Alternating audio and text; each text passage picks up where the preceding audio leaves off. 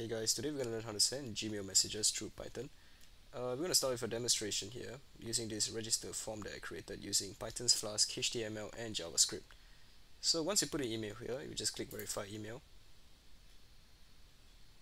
It says OTP is sent to your email, and let's go back, and as you can see we did receive an OTP and we use it to register our profile.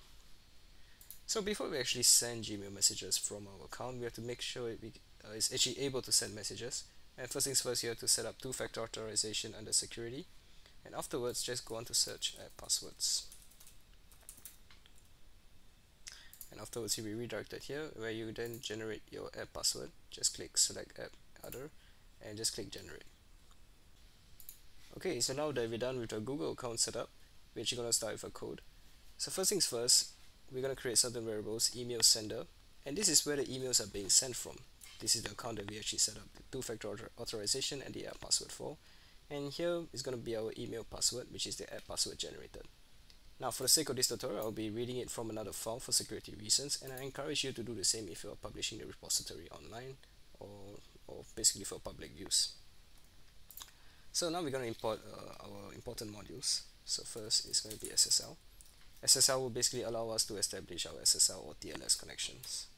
Then we're going to import SMTP library, and from email message we're going to import email message. So we're going to create another variable, and this is going to be email receiver. And now email receiver is where we're going to send all the email messages to, and this is really depending on your project needs. So for the sake of this tutorial, I'm just sending it to myself. So we're going to create our email message class, and what email message class does is encapsulates all of the email details here, such as to, from, your subject and your body details. And let's just do just that, and let's just create a from, which is going to be email sender, email to be email receiver, and email subject would be, let's just put it as test subject. Now let's set content, which is going to be our body. So let's just hello, I am subject, test body. Okay. Now we're going to actually establish our connection. So first things first, you got to set our default context for our SSL and for TLS connection. So let's just do that by setting SSL.create default context.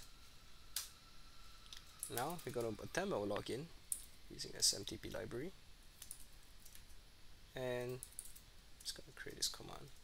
So first things first, what we're going to put in is going to be Gmail's SMTP server, the port and the context.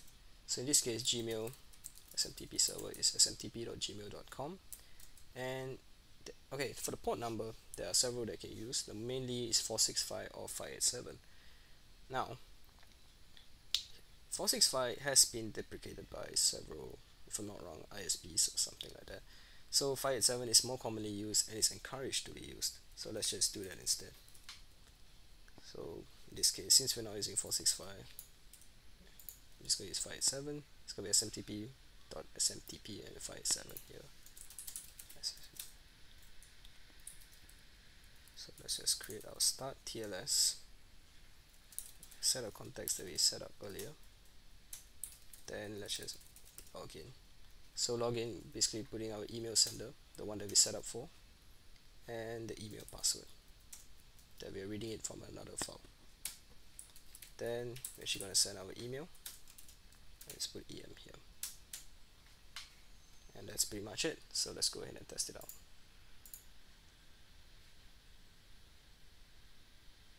Okay, so there's no errors. That's a good sign.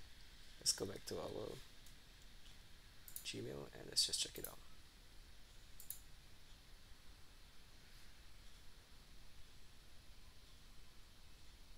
It's a bit laggy.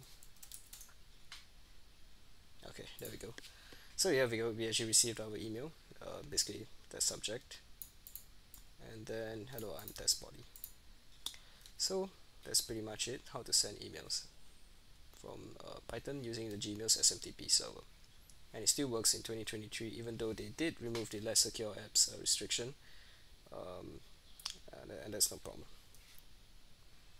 Okay, Now, just for an additional feature, we're going to actually learn how to do a simple OTP system. So just going to import a bit more modules. Just going to import random, and we're going to import string. So let's just create a OTP function, right? Generate OTP. So basically what we want is, let's say we have a string 0, 5, 6, 7, 8, 9. We just want to pick out any 4 digits. We can have multiple in any order and so forth. So it can be done with this command. So random provides this choices method, and string.digits. Okay, what string.digits is basically this that I just typed in. It's just a field that's provided by the string class. So sorry, the string module. And we're just going to put k equals to 4, which is the amount, which is the length of our OTP that we're creating. So what this does, it just picks up any 4 that can be in any order, and it can be as many times as possible. So it could be 0, 0, 0, 1, 1, 1, 4, 2, 3, and 4. And we're just going to return OTP. Let's just comment about.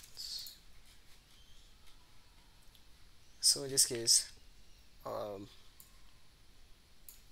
just put it as OTP plus generate OTP. Or OTP is, yep. And let's just try to send our email now. Okay, let's go and check it out. And there we go. We have a randomly generated OTP, and using the same method that we did earlier, we have real OTP is 5386, which is pretty much how we actually create our system here. And there's more details on that. Maybe I'll do a future video on how we actually did this using Python's Flask, HTML, and JavaScript.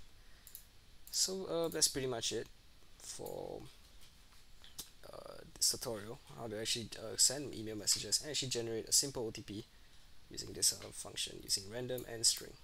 So thanks for watching, and goodbye.